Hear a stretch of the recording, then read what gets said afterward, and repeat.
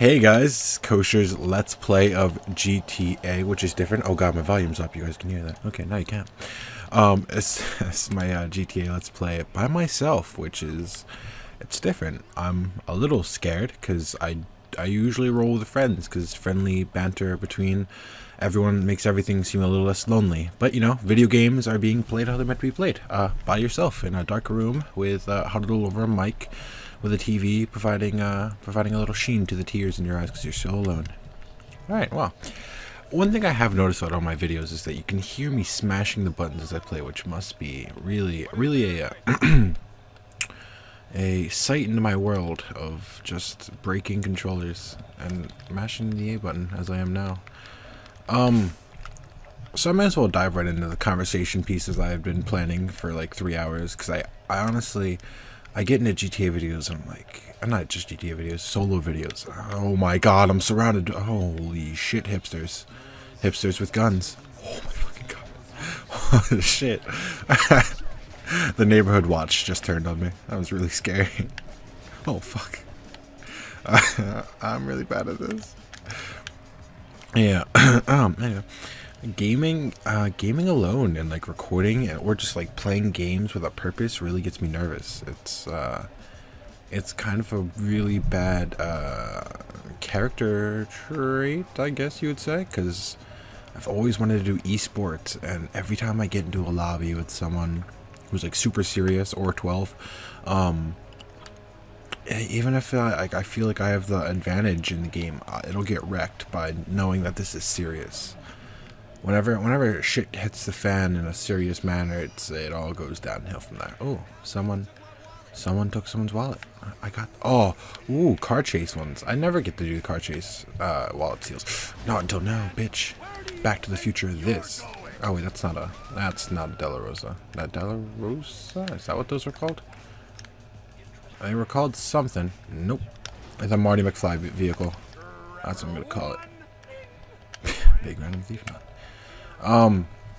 Anyway, conversation pieces. I had pieces of conversation, little puzzle pieces that I was going to make into a big puzzle, and they're all gone now.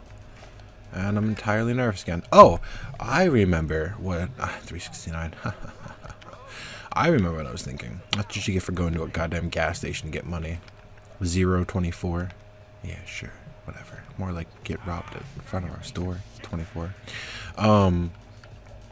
I was thinking about how all these like Viners and stuff, like there's like Vine panels now where like you go to this big convention and like, you know, Nash Grier, and I don't really like the kid, but Nash Grier is there, and like the Ratata dude's there doing the Ratata thing. It's like, yeah, you're only getting 6 seconds previews into these people's lives repeatedly, and I don't know what the big attraction to it is all. Like, Vine's great because my 6-second attention span really gets fulfilled, and you know, I can occupy myself watching 6-second videos for half an hour, which means I'm watching 5,000 videos, which is entirely impressive. How I can't even get through a full-length YouTube video, but I will sit down half an hour on my phone and watch teenage boys make sexist comments.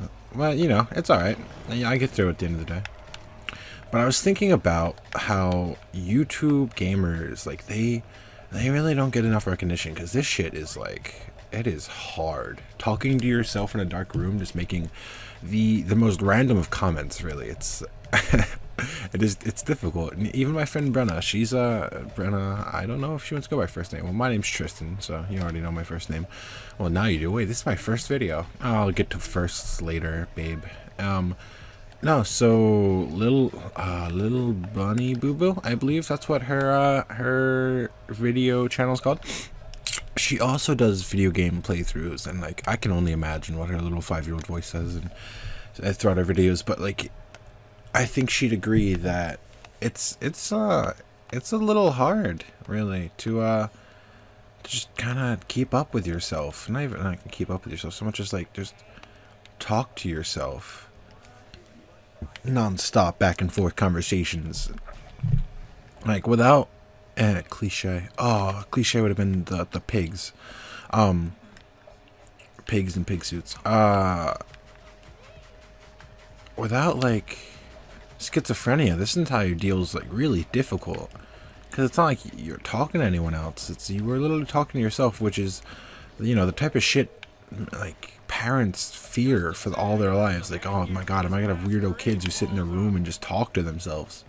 Like, yeah, you're becoming that weirdo kid when you start a YouTube channel. It's an experience that you're submitting yourself to being a fucking weirdo, really. But you know, it's I'm happy to be a part of the strange asshole army. It's I enlisted. Oh fuck. You know what? Yeah. Me and my Prius just fucked you. But yeah, I got seriously off track. You know, a big convention for gamers. I have always dreamed of having a big famous channel. That'd be the sickest shit, really.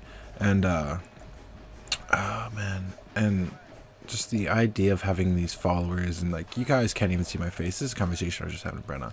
You guys can't see my face. You don't know what I'm looking like. You just like, you know my voice. That's basically the extent of our relationship, is you laughing to my bad jokes and me I mean really regretting making all my bad jokes.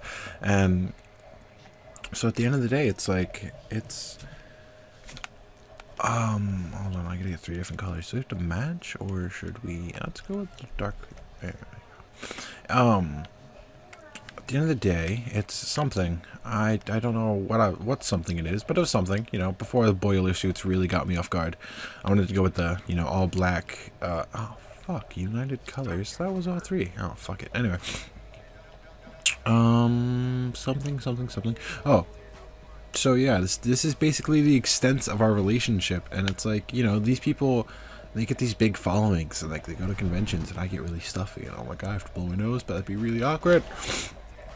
I'm sorry, I'm really bad nasally driver. And I've always wanted to go to like one of those big conventions where like YouTube stars go and stuff, and like, if I ever got famous, I'd want to go there. No one would know my face, and they'd just have like a seat taped with my name on it, and just be like, kosher. Everyone would just be staring at the seat. I'd make jokes at the night, and just like place like hummus and like pickles on top of it, but I would never sit down in it. And I'd come to the panel time where like all these famous YouTubers are sitting next to each other and they're all like, you know, talking. They're like, oh my god, where's Kosher? And I walled up. They're like, oh my god, is that him? And I'm like, oh no, I'm just a news correspondent with really bad hearing, so I'm here to get closer so I can record conversations. And like, oh okay. And they're all depressed because I'm the life of the party, obviously.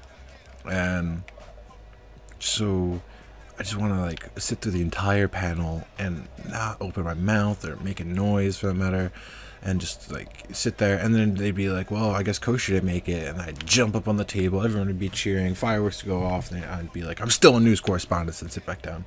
And you know, that's how the life at night would go, and everyone would be sad because Kosher didn't show up. And then 3 days later I'd like post the video, and they'd all be like, oh my god, it was actually Kosher, I didn't get his autograph. And that's how I imagine being a YouTuber is like, is people want your autograph.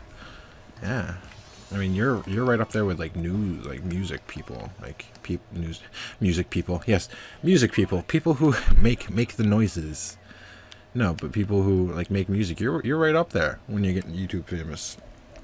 I mean, that's how a lot of people start nowadays, is YouTube, and that's almost like it's like the internet's making everything easier. All these old people had to work for it, and they're gonna rub it in our faces that it was hard. And it's like, well, I mean, it sucks for you, and we have YouTube now.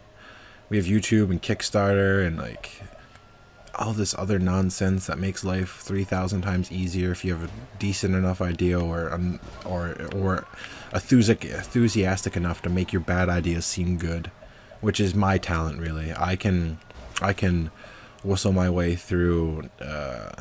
Is that how the saying goes? Whistle my way through a shootout, something like that. I could talk my way out of any bullshit nonsense that life throws at me, because that's my talent, you know.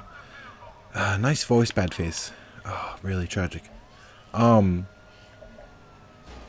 think you can hear the Proactive commercials in the background from my grandmother watching NBC.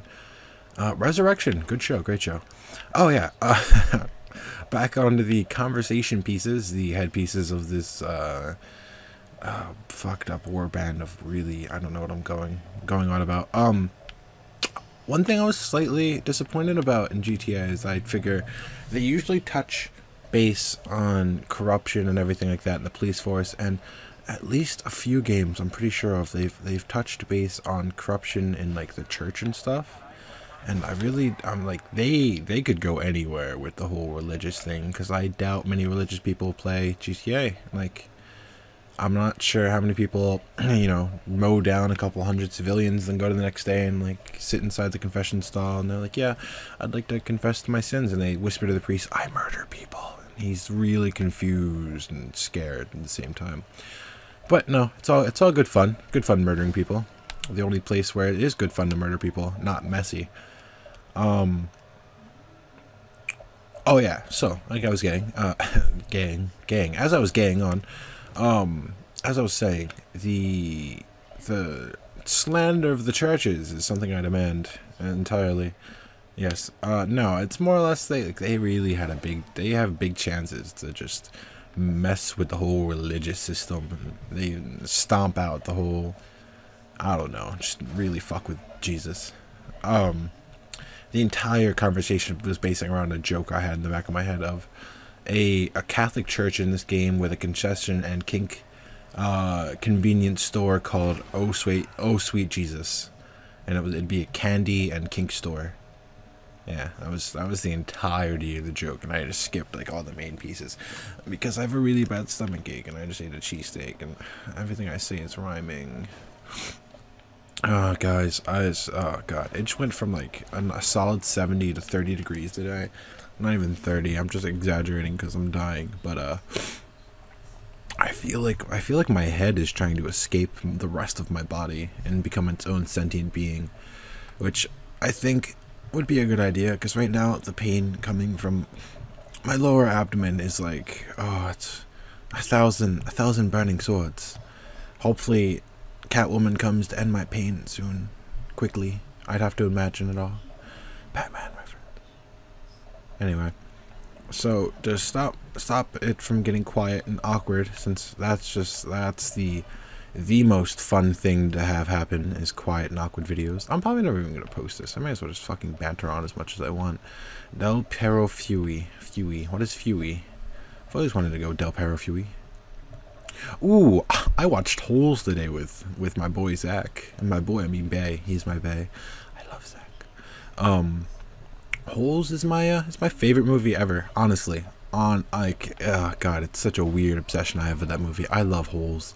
I've always wanted to have splooge. I've always wanted to be splooged on. Just throw me some splooge. That's what I want.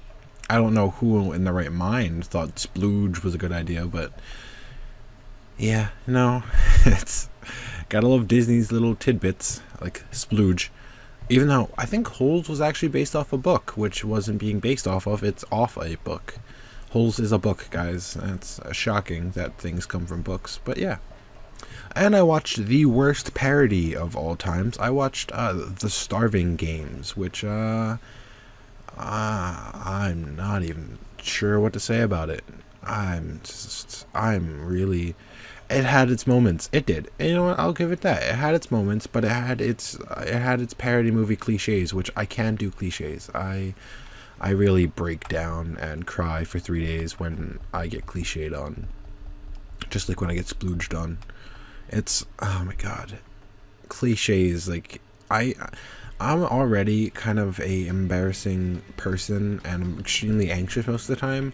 And oh god, romance cliches, I can't do it. Anything where a situation gets awkward, I feel the awkward in the room around me. I just, so awkward you could cut it like butter. And I can't do it. I can't drive. I can't do it. I actually don't know what I'm doing. Okay, press the A button. I get so, it's almost like when you watch something painful happen in movies and you start like, oh, I'm so sorry, I just murdered a small family. A small, adorable, and interracial couple, and now they're dead. That was entirely my fault. Anyway. It's like, god. I feel the embarrassment, the cold hand of embarrassment tracing down my back real sexually, and it's like, I want you. And that entire quote is like embarrassing enough where if I was re-listening to this, I'm probably gonna blush a lot. and I'm stuffy, I'm sick, and if you're watching this, this is my first video, and I hope you're enjoying yourself, because I'm not. And I'm making YouTube videos, it's fun. Never listen to any of that nonsense. Making YouTube videos is work, and you're doing it because you want money. You all want money, you greedy horse. You greedy horse. Oh, God. I started and finished an entire anime with Zachary.